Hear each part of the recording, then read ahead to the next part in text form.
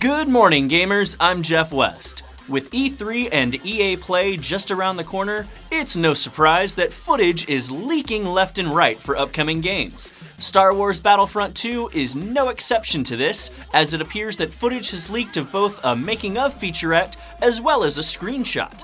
The screenshot, seen here, shows the loadout selection screen. As in the original Star Wars Battlefront, the abilities you will have access to are called cards. You can equip 3 to a loadout at any given time. It also appears that you can modify your weapon and cards from the loadout screen. The leaked footage shows off an extremely frail-looking Emperor Palpatine, animated in what appears to be a making-of sequence, as motion capture is also shown off in the clip. This seems to have been captured with a hand cam during an advanced screening of some sort ahead of EA Play.